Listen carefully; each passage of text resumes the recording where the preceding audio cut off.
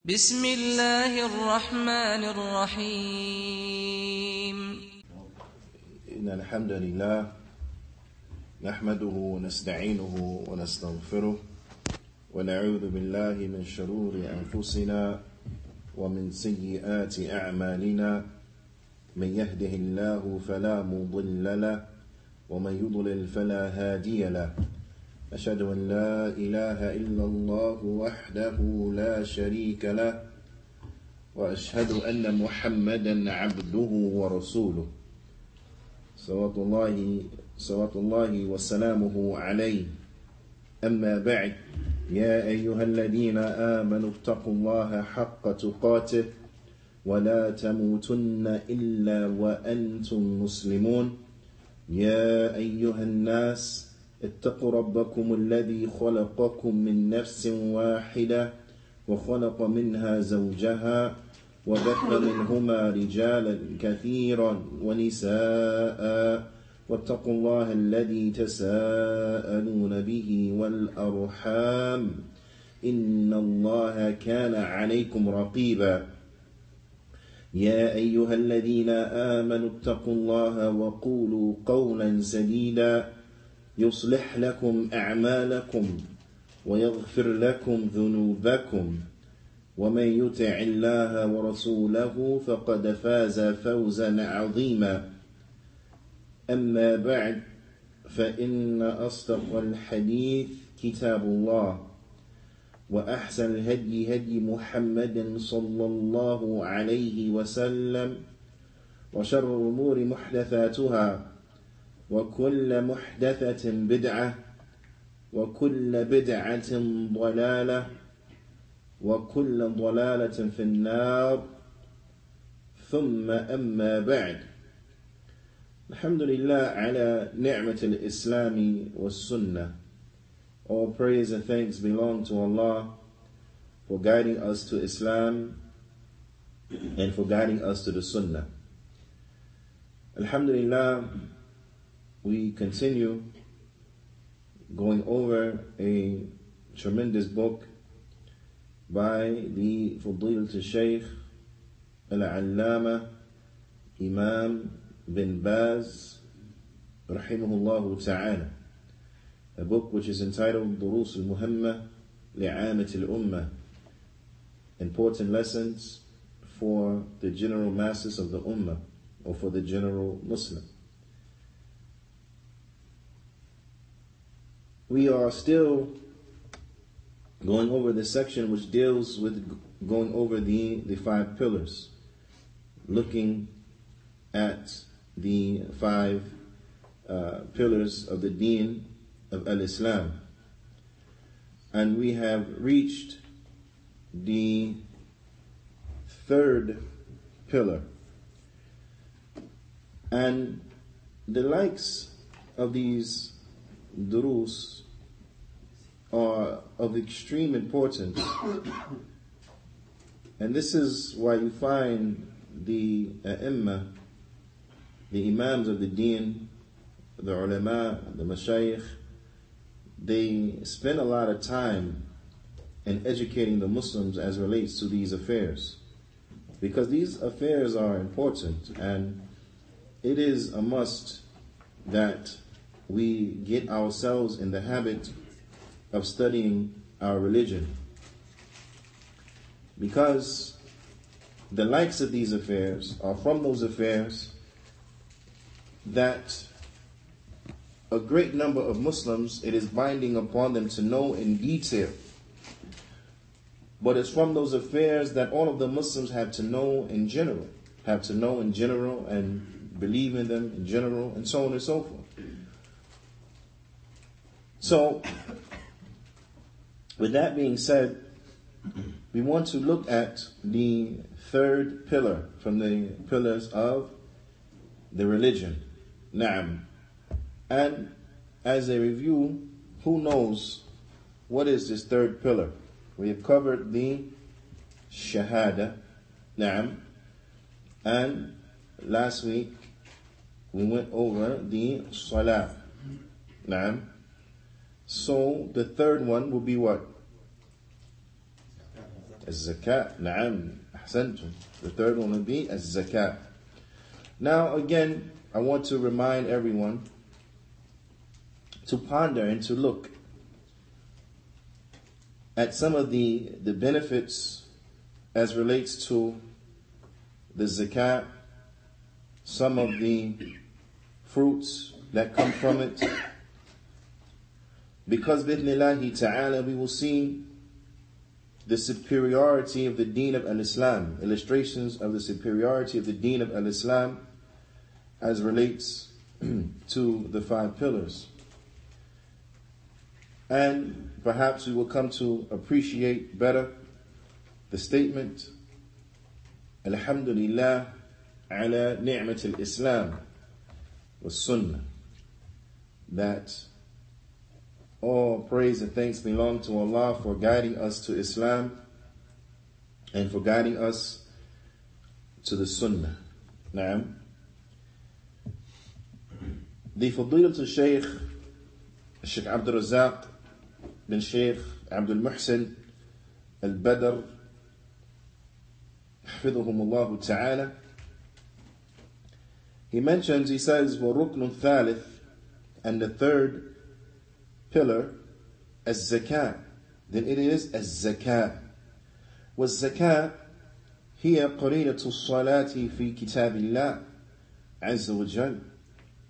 And zakah, charity, as is translated, then it is connected to the salah. It is the partner of the salah. Na'am, inside of the book of Allah. It is the partner of salah inside of Allah's book. Does anyone know or would like to gather as to what the Shaykh he meant by that statement, that the zakat is coupled with or the partner of salah inside of Allah's book? Now, whenever Allah SWT mentions salah, immediately after he mentions zakat. Now, many times. Now, ahsant. And that is, as the brother Jazahullahu Khairah answered, is that often inside of the book of Allah, when the salah is mentioned, then you will also find mention of the zakat. You'll also find mention of the zakat. An example of this can be seen in Allah Ta'ala's statement, وَأَقِيمُوا الصَّلَاةَ وَآتُوا الزَّكَاةَ وَرُكَعُوا مَعَ الرَّاكِعِينَ, as it comes in Surah Al-Baqarah. And establish the prayer and pay the zakat and bow with those who bow. And bow with those who bow. Bow with those who bow. Also Allah subhanahu wa ta'ala, He says, فَأَقِيمُوا الصَّلَاةَ وَأْتُوا الزَّكَاةَ, and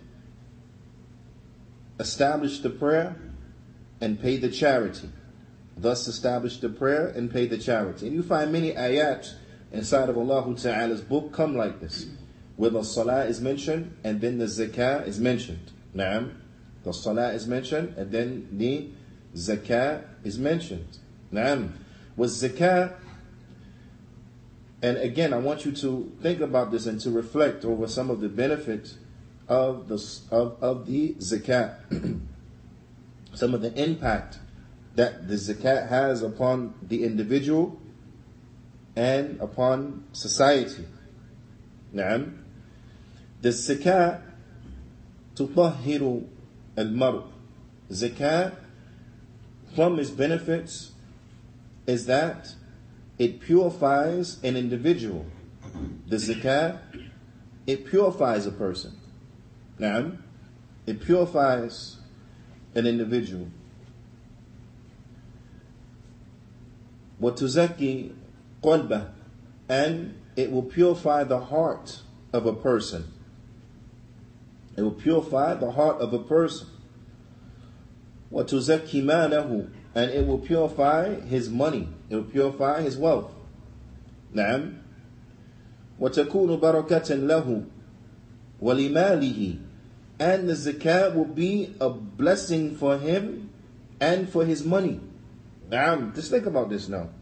Right? The zakat, it purifies people. Person, he will say, how? What do you mean? How does it purify a person? In what way? It purifies a person because, and it purifies his heart, because when a person gives the zakat, then what are some aspects that they're purifying themselves from? What are some despicable traits that they're purifying themselves from? Who can give me one? Will be what? Stinginess. Na'am, ahsant. They'll be purifying themselves from what? From stinginess, from being stingy. Right? They would purify themselves from being greedy, from lusting over money and wealth, and obsession with money and wealth, and so on and so forth. Because, as is known and as it is witnessed, those individuals who are stricken with the disease of the lust for wealth, they are the individuals who don't give. Right? They find excuses not to give. They come up with any reason to hold on to their wealth. Why? Because they are stricken with the sickness of wealth, and they fear it will diminish. They fear it'll diminish, so they don't want to give none of it away. Right? Because they think it's going to diminish.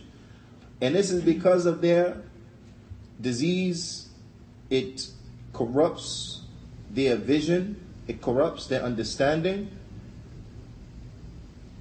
Because the reality is what? Is the opposite. The zakat, it doesn't decrease the wealth at all, but rather it will bring blessing to the wealth. It will bring blessing to the wealth. And for this, the Prophet ﷺ, he said in a hadith that has been collected by Muslim, عن أبي هريرة رضي الله تعالى عنه, قال النبي صلى الله عليه وسلم ما نقصت صدقة من مال. That charity, it does not decrease the money. Charity, it does not decrease the money. Na'am. The Shaykh goes on and he mentions, he says, وَالزَّكَاء قَلِيل. That the zakat is actually small. The zakat is small. It's not a great amount, but rather it is small. Min kathir. The zakat is a small amount from a lot. But listen, this is what I want us to think about, right? أعطاه الله عز وجل الأغنياء. That the zakat is actually a small amount from a lot that Allah has given the rich. That Allah has given the rich. Right? So, subhanallah, this zakat that the rich have been commanded to give was given to them by Allah subhanahu wa ta'ala, and what? And much more. Because they only have to give what? A portion of from a lot. You see? This right here, when the slave reflects upon the likes of this shows him or her the tremendous generosity that Allah subhanahu wa ta'ala has bestowed upon his slaves, and the outstanding treatment that Allah subhanahu wa ta'ala he displays to his slaves. He treats them in the most kindness of ways. Na'am. Allah subhanahu wa ta'ala, and I want you to think about this ayah. This ayah is in Surah At-Talaq. Na'am. It is verse number 7. I want you to think about this ayah. Allah subhanahu wa ta'ala, He says, لا يكلف الله نفسا إلا ما آتاها. Allah Azza wa Jalla, He says, Allah does not put a burden on a soul beyond that which He has given it. Allah does not put anything upon a soul except that He has given that individual what it needs to handle that which has been put upon it.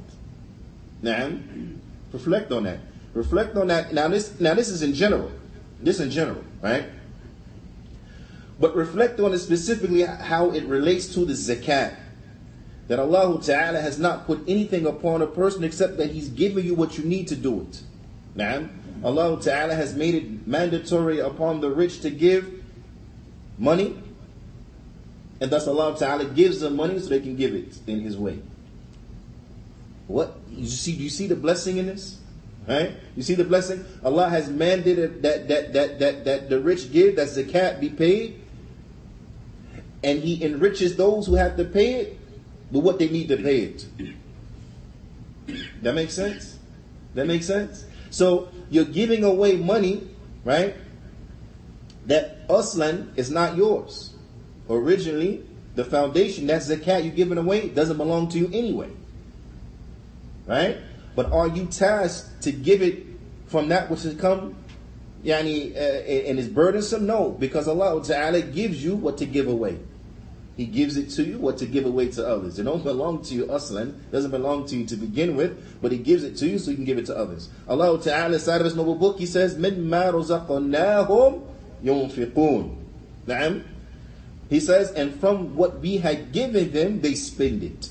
From what we gave them, they spend what? In charity. This is a ni'mah. This is a ni'mah from Allah subhanahu wa ta'ala.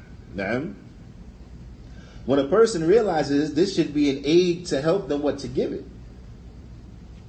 Because it's not like they're tasked with something that they don't have. They have to go out and find it now so they can get. No. It's, if you have it to give, it's upon you to give.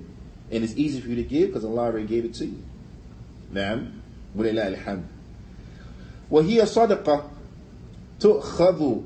The zakat is a sadaqah that is taken min aghniya وَتُرَدُّ عَلَى الْفُقَرَاءِ. It's a charity that is taken from the rich and is given to the poor. It's taken from the rich and is given to the poor. Just contemplate on this, right? If everybody were to implement the Sharia correctly, there will be no need for a mandated welfare system. Right? Because the poor will be taken care of from the zakat that is paid out by the rich. You see what I'm saying? When a person reflects upon this, it should become extremely clear to them that the Sharia is the best system for mankind to implement to bring prosperity to their lives. Because what? It takes care of everyone. Right? It takes care of everyone. And this zakat for the rich, for those who their wealth has reached the nisab, inshallah we're going to come to that in a little bit. It is that which is mandatory upon the individual as the individual, bi'ayni. It becomes mandatory upon the individual. And this here is a benefit. It's not something that is state mandated. Right? It's not something that is state mandated. But whether a person is living in an Islamic country or they're living in a non-Islamic country, or they're living in the middle of the Amazon, right? In the middle of the Amazon, where no sovereign government has any type of real influence, if their wealth has reached that level, he still got to give zakat. You find somebody to give zakat to. You see? Go find someone to give zakat to. You understand? In that tremendous benefit. So in any event, it is that which is taken from the rich and given to what? The poor. That's how it works. Ya subhanallah. look at the justice here. Because remember, justice, adl, is what? وَضْعُ شَيْءٍ فِي مَوْضِعِهِ, is to put everything in its proper place. That's justice. You put everything in its proper place. Now, when it comes to giving, right, who should give? The rich. Why? Because they have it to give. So the rich giving is appropriate. Who should get it? The poor. Why? Because the poor need it. So it's appropriate that they take it. Right? It's appropriate they take it. Now think about that in contrast to the Catholic societies. Think about that in contrast to the Catholic societies, where the poor are hit with a higher tax as relates to their wages than the rich. The rich, they get all of the breaks, right? They get all of the breaks and the incentives and the loopholes and all that stuff for the rich. And what they end up giving as relation to what they have is way less than what the poor have to give in relation to what they have. Meaning a bigger percentage comes from the poor. And it's mandated on them, it's forced from them. And the rich find all these tax breaks. Is that not the opposite of Juyaanee? SubhanAllah. The opposite. Right? The kuffar, they have institutions where they give this break and that break and so on and so forth. And who benefits? The rich. Here in America, the top 1%. They're the only ones that see the benefit from this bill and that bill and this law and that law and so on and so forth. Right? Who benefits? The rich. Do the poor see that? No. Do the middle class see that? No. Not at all. Who sees it? Who benefits from it? The people who don't need it anyway, because they're already the wealthiest ones. Right? And all of that happens under the system of what? Democracy.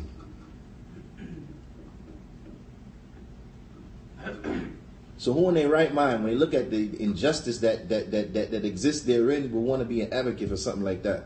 No, we need Sharia. Why? Because it's justice. Everyone gets their right. The money's taken from the rich, it's given to the poor. Right? It's taken from the rich and it's given to the poor. You see? And the kuffar, at some level, whether they acknowledge it or not, they know that our way is superior. They know it.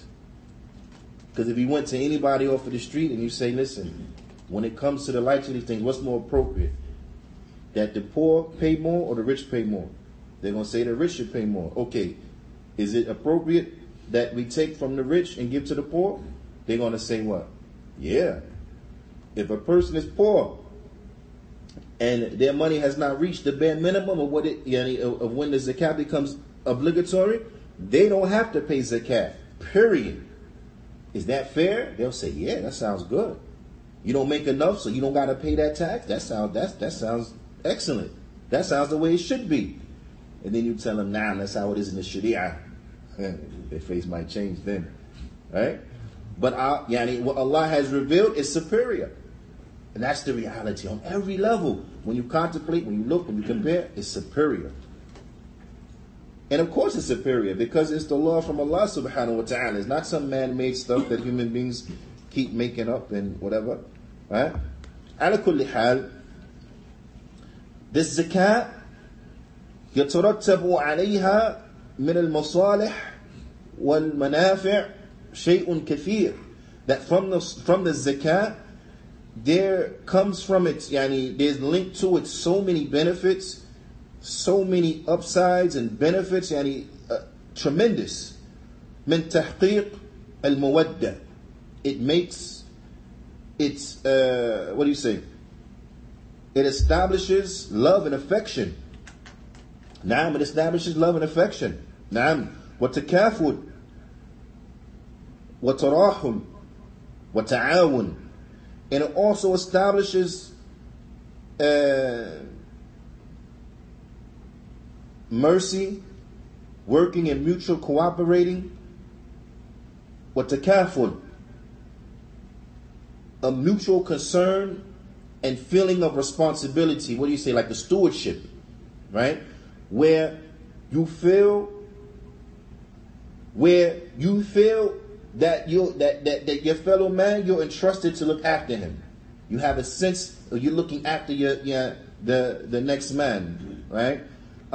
Which is tremendous. You understand? وَالزَّوَالِ خِصَالِ الظَّمِيمَةِ مِنَ الْحَسَدِ وَالْبَغْضَاءِ وَعُدْوَانِ وَغَيْرِ ذَلِكَ. And it also removes dispraiseworthy traits and characteristics like jealousy, hatred, enmity, and other than that. Why? Because the poor, when the rich are doing what they're supposed to be doing, when they're doing that which Allah subhanahu wa ta'ala has made obligatory upon them, then what happens is that when the rich do what Allah ta'ala has made obligatory upon them, what happens is that the poor don't resent them. The poor don't envy them. The poor don't have hatred for them. The poor don't develop animosity towards them. Why? Because they know they're giving. Now, I'll give you an example. Those rich people who spend, right? Those rich people who are philanthropists and they give and so on and so forth. These are what? The most beloved of the people.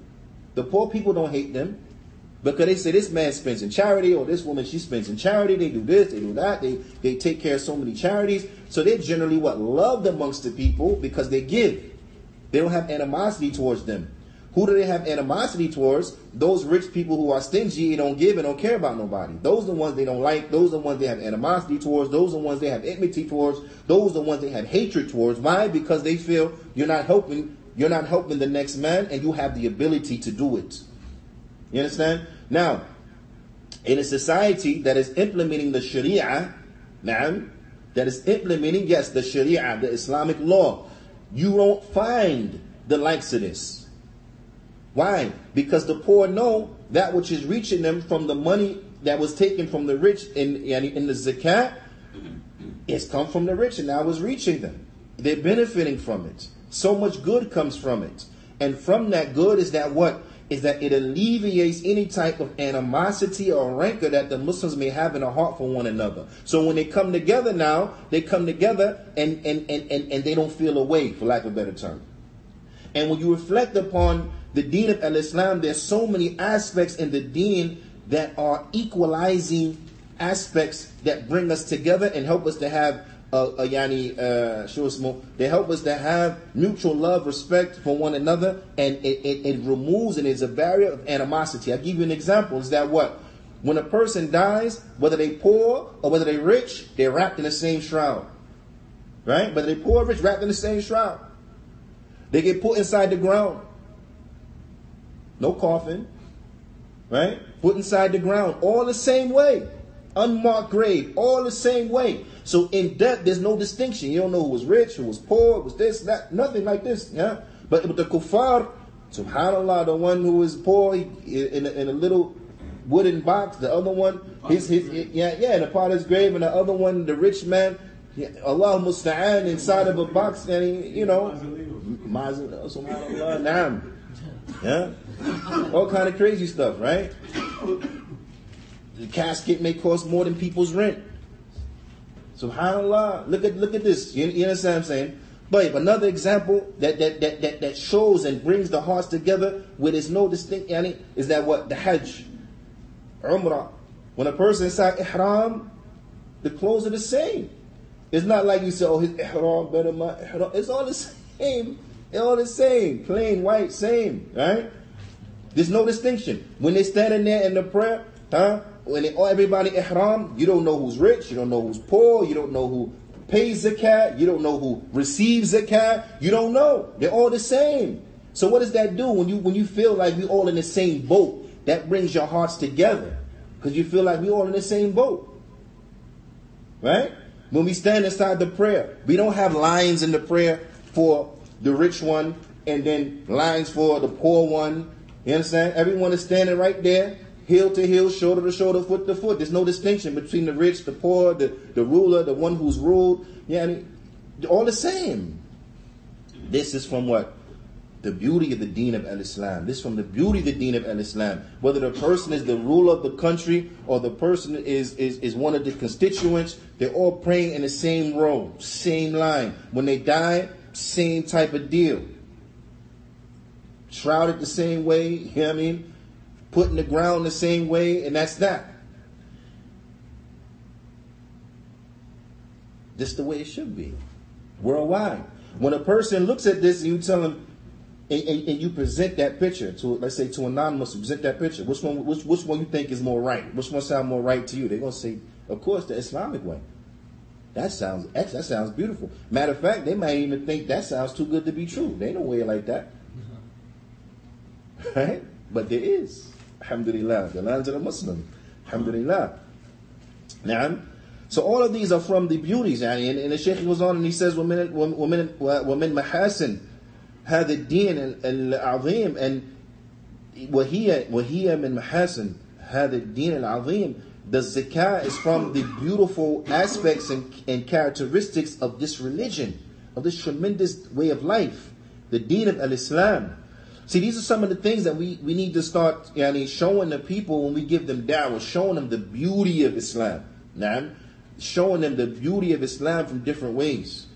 You understand? It's important and incumbent that we start doing and showing them the beauty of Islam, especially that we live in a time where there's so many Muslims who are astray, that show them the ugly side of Muslim behavior, right? The ugly side of what they do, the mistakes that they make. And because people are ignorant and they don't know, they attribute the mistakes of the Muslims to the deen of al-Islam. So we have to make it clear to them that what those things that they're doing, that's not from Islam, that's not what we have been commanded to do, but rather Islam is this, right? But they're human beings and they make mistakes, and they came up short. But you can't blame Islam for what they have done. That's what they did. They're going to answer for it. But this is what the religion is. This is the way it is. This is the way people are supposed to be, right? So it is incumbent that in addition to showing them what Islam is not, that we show them what Islam is, and we share with them the likes of these things. These likes of these beautiful things that they have never heard of before.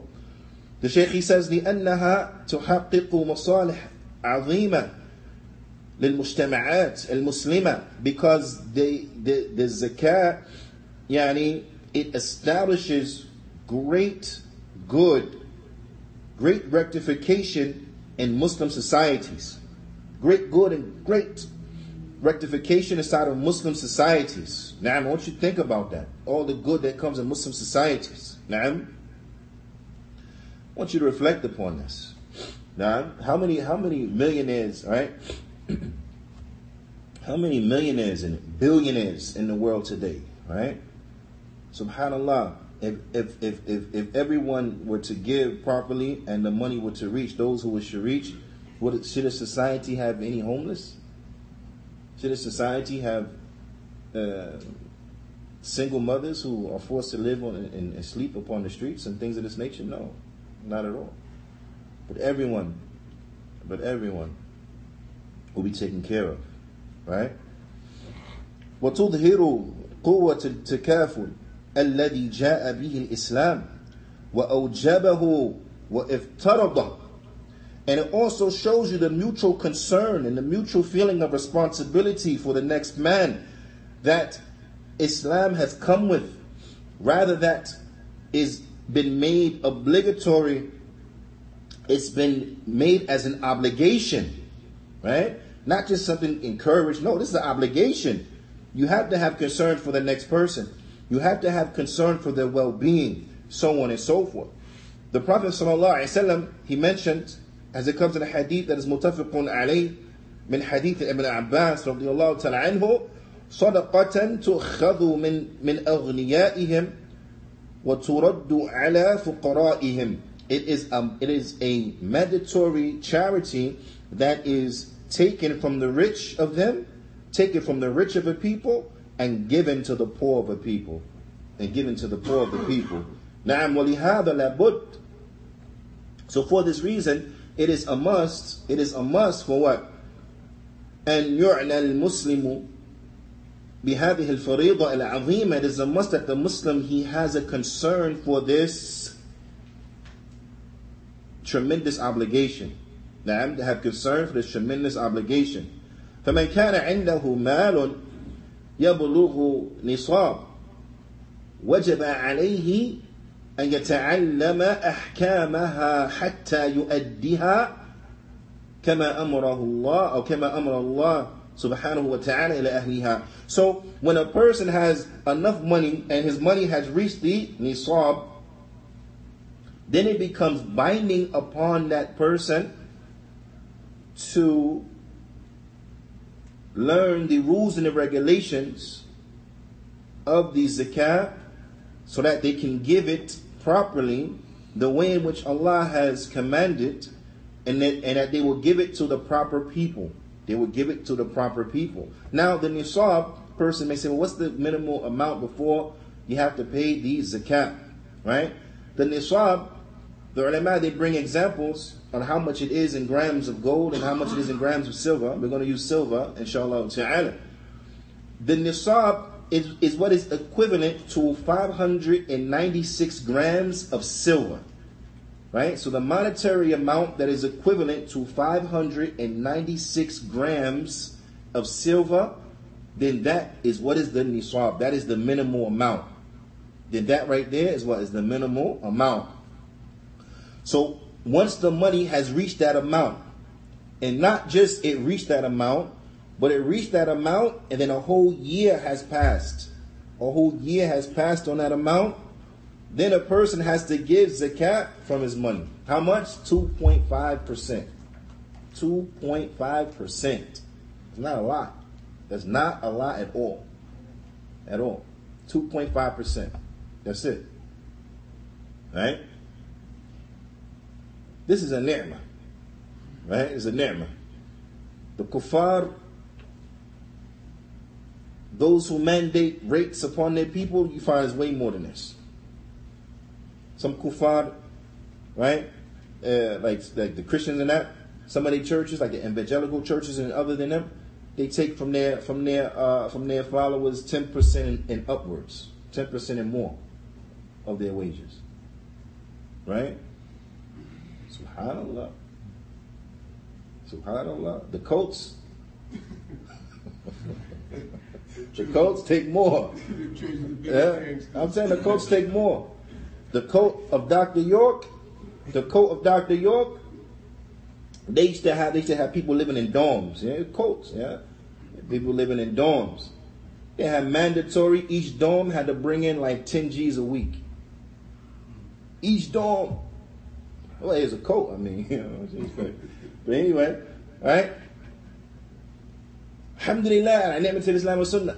All praise and thanks belong to Allah, guide us to Islam and guide us to the Sunnah. 2.5% upon everybody? No, only upon those who their money reaches the minimal amount. As soon as it reaches the minimal amount? No. Once you have that minimal amount for a year. For a year.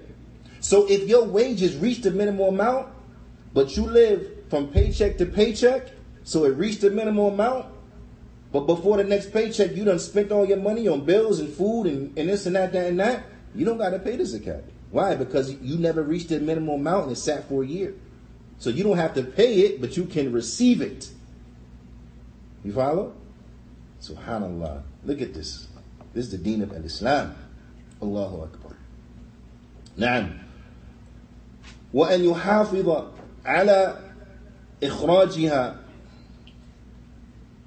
And you have to learn about the zakat so that a person, he can preserve, yani giving it out, طيبة بها نفسه. So he gives it out and he feels good about it. Now I'm the person, right? You should want to give zakat. He should be happy. Once his wealth reaches that minimal amount and it sits for a year, he should be happy to, yeah, alhamdulillah, now I can finally give zakat. Why? Because now you have an opportunity to worship Allah with this worship, and that's ibadah maliyah. With this worship that is it is a financial worship. Now you can worship Allah with that type of worship. Alhamdulillah. It's beautiful. Alright? So a person should be happy, should be waiting, looking. So they can give. So they can give. You see? متقربا بها إلى ربه ليفوز بتحقيقه لهذه العبادة فوزا عظيما. And he should, or she should be hungry to pay the zakat, doing so as to draw near to their Lord. So as to draw near to their Lord by this tremendous act of worship. So they can draw near to their Lord, and so that they're able to attain the establishment of it, of this beautiful and tremendous act of worship, so they can get the tremendous reward. So they can get the tremendous reward. وَمَا تَقَرَّبَ مُتَقَرِّبٌ إِلَى اللَّهِ بِشَيْءٍ أحب إلى الله مما افترضه جل وعلا على عباده. And there is nothing, and this is important for you to know and to understand, there is nothing that the one who seeks to draw near unto unto Allah, the one who's seeking to draw near unto Allah, there is nothing that he can use to draw near unto Allah that is more beloved to Allah than that which Allah has made obligatory upon him. You understand? So if you want to draw near unto Allah, then at the top of your list of the deeds that you want to do to draw near unto Allah are those deeds that He made obligatory upon you. Those deeds that He made obligatory upon you. So the salah, subhanAllah, you want to draw near unto Allah, then be steadfast upon the obligatory prayers. Naam, you want to draw near unto Allah, be steadfast upon fasting in Ramadan. You want to draw near unto Allah, be steadfast upon giving charity once your money has reached that level. You want to draw near unto Allah, then be steadfast upon making the Hajj. Then make the Hajj when you have the financial and physical means to make the Hajj. Make the Hajj. Na'am. And likewise, from those things in which Allah subhanahu wa ta'ala has made a bit obligatory upon us as individuals, because that may change, right? So for example, for the one whom Allah subhanahu wa ta'ala has blessed them to be married, for the husbands for example, then Allah ta'ala has mandated that you fulfill the rights of your women folk. So fulfill the rights. Those whom Allah subhanahu wa ta'ala has given children, then you have to fulfill the rights of what? Of your children.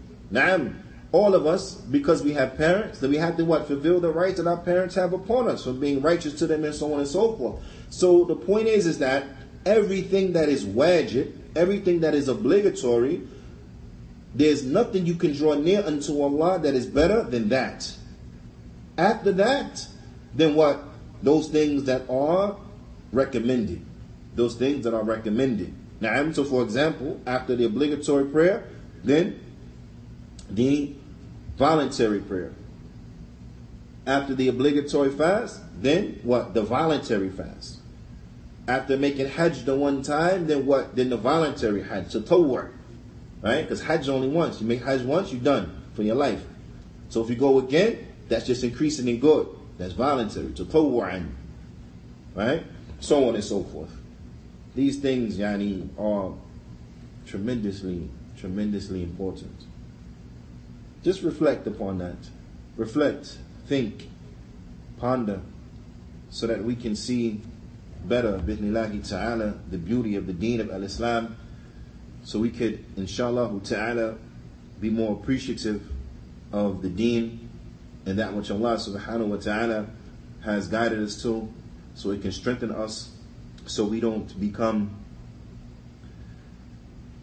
embarrassed to admit to the people that we are upon the deen of al-Islam, especially in the time or in the place that we live in, where it's sad, but a lot of the Muslims, they almost look at Sharia like it's a bad word, like they want to shy away from it, right? They use to the point where kuffar, some of them think it's like a aha question, like they think they catch you. Do you believe in the Sharia, brother? Or do you believe in the Sharia? Are you an advocate of Sharia? And Muslims become ashamed, apologetic. When the answer is, of course. It's like a dumb question. Of course I advocate the Sharia. I'm a Muslim. You ask me a stupid question like that, I'm supposed to say no? I'm supposed to say I'm democratic? No. Yes, we advocate for the Sharia. We're not going to apologize to you for that. That's Allah Ta'ala's law. It's better than what you people is upon. Why should I be ashamed about that? But they got the Muslims into thinking it's like a bad word. Why? Because of the Khawarij and, Yeah, Ikhwani. Well, hum Khawarij. They're the same thing. Ikhwanis is Khawarij. Naam. Ikhwanis is Khawarij. Aywa. Naam. Because the Khawarij, yeah, they got them thinking, something else. Why? Because they call it things Sharia and it's not Sharia. Right? They call it things Sharia and it's not Sharia. So they got people apologizing. No, they ain't apologizing for Sharia, but explain to the people what it really is. So they don't have misconceptions. Don't run away from the Sharia and for democracy, for what? You understand? This is what we have to remind the people of, This is why we don't allow the politicians to come into the masjid and talk about politics and encourage people about voting and voting rights. No, we're not down with that stuff, period. We don't want to go to their luncheons. We're not down with that stuff, period. Nor do we find any honor in Muslims being elected to positions in a Kafir government. It's not honor. It's not noble at all. That's not a source of pride for us to be proud of. But in fact, that's sad. It's sad. Something that should cause the eyes to fill with tears.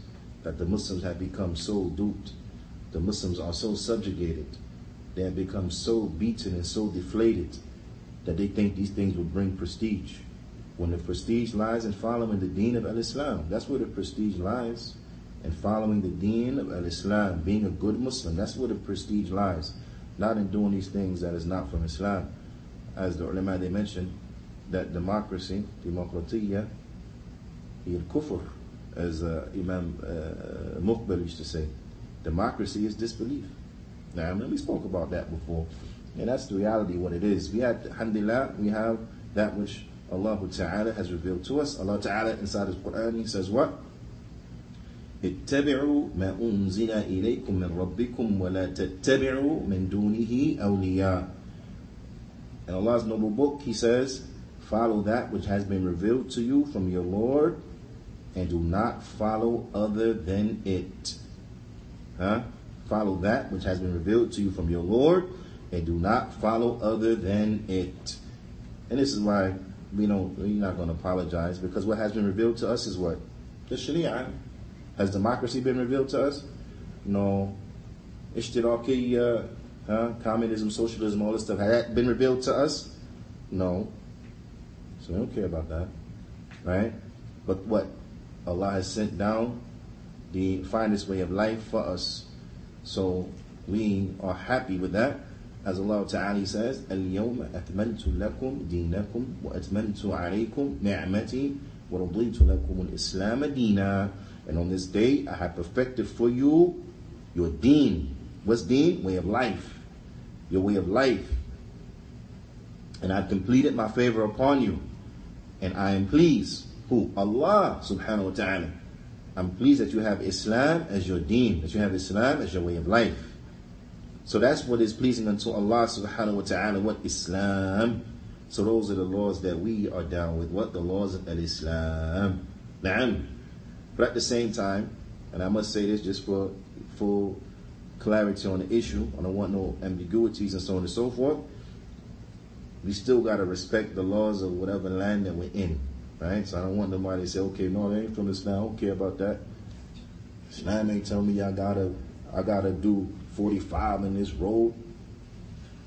I want 50. I'm going to do 60. No, you got to follow the laws, man. You understand what I'm saying? You got to follow the laws. You got to be respectful of the laws, and so on and so forth, right? But at any event, of course, we don't shy away from that which Allah has revealed is superior.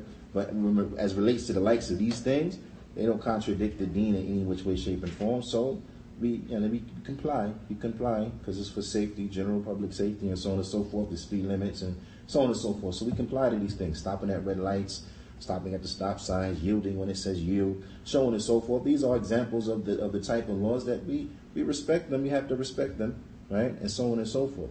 But as far as those things that go against the deen, right? Like them allowing same-sex marriage or alcohol or all this type of nonsense, we ain't with that stuff.